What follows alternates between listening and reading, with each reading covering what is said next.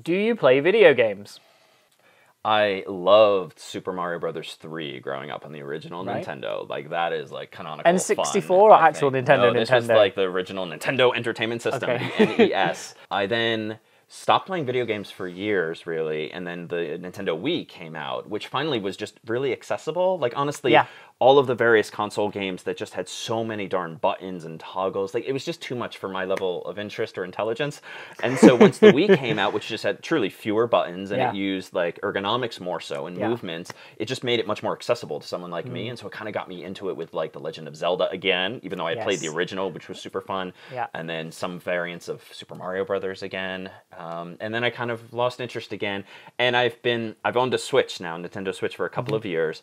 And it hasn't been used in a couple of years now, but I did take it out at Christmas time and put it on the shelf closer to the TV. So I'm, like, asymptotically approaching playing it again.